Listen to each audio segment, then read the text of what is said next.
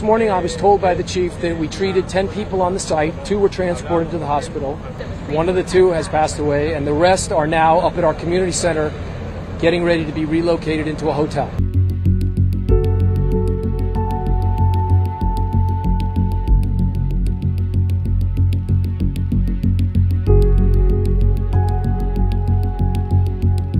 This is from the 80s.